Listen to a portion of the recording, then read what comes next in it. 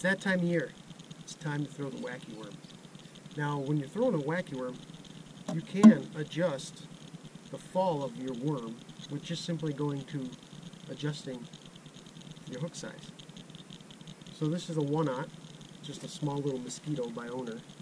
Like it for fishing docks and that. That'll almost be the slowest fall. This is a 1/0.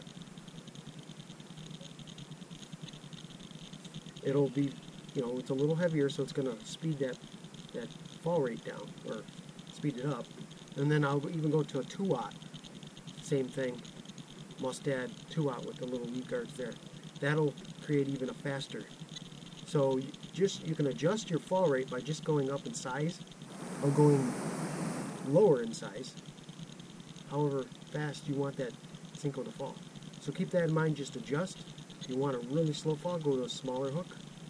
If you want a faster, you don't want to add weight to it, just add a bigger hook to your weightless Senko.